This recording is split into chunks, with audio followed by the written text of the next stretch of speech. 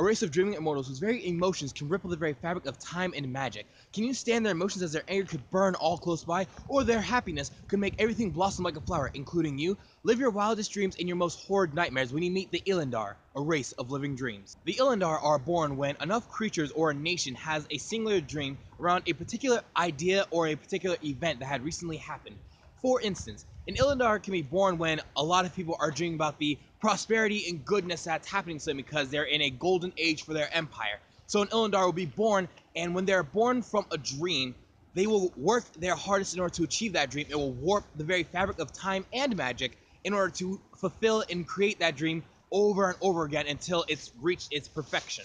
So, this is very good sometimes because let's say they all have a dream about happiness and love, that they just had this huge festival. An Illandar can be born in which they will then spring up during that festival time in order to ensure that all people are happy and having fun and are just enjoying themselves, which is amazing.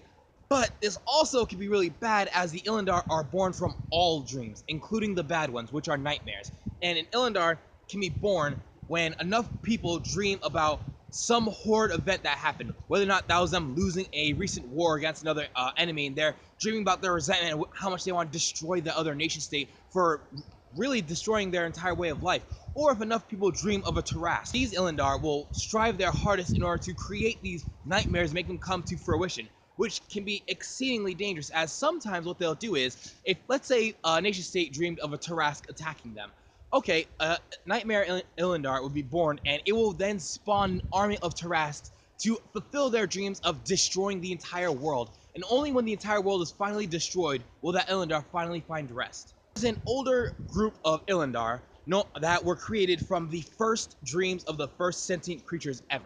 And these Illandar, because of the fact that those creatures didn't have as much creativity, or there just wasn't enough of them, don't have anywhere near the amount of same power that the other Illandar do that are more recently born.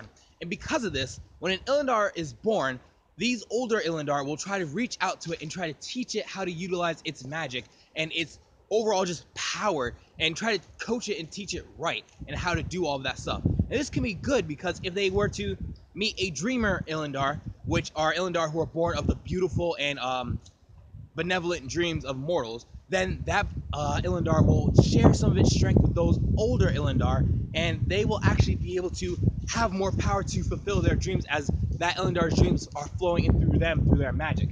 But this could also be really bad, as a Nightmare Illandar, or one that's spawned from nightmares, would simply take all of their training and then destroy them all and rip out the very little bit of magical capability that they do have and use that in order to fulfill its nightmare, making it so much more powerful than the Dreamer Illandars or any other Illandar that are around.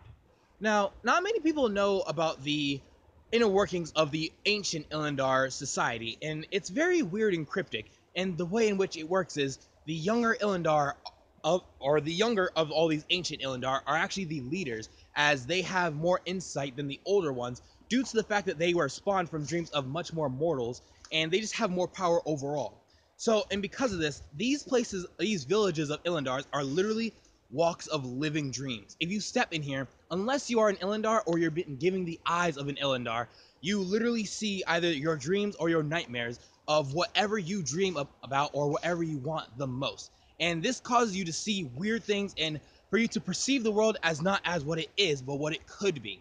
Which this can sometimes lead the Illandar to mark their paths before they even allow people to come into their places, filling them with nightmares, in which you have to fight these phantasmal forces that don't exist, but to you absolutely do. And due to that, you just wind up driving yourself completely insane.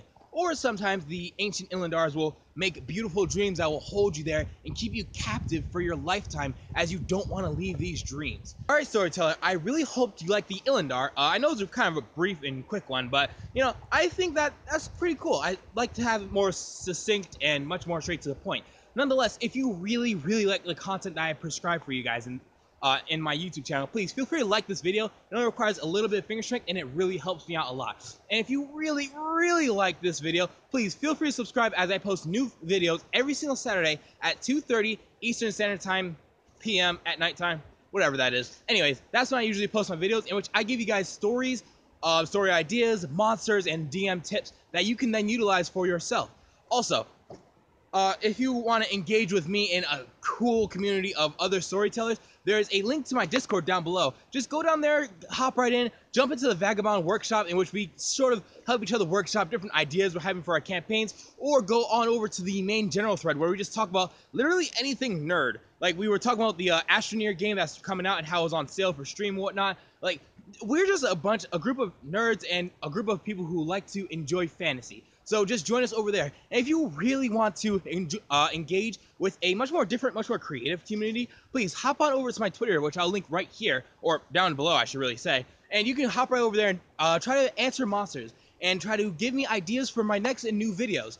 And if you want to check out some other monsters that I created, click right here, as this is a playlist of all the different creatures that I created in order and when I created them. And hop in those comments below and tell me whether or not you'd use those monsters, how you would classify those monsters, and whether or not you want to flesh them out a little bit more or want some stats on them. So, I again really hope you like this content today, and as always, in a world without fantasy, sometimes we need a little Dungeons and Dragons.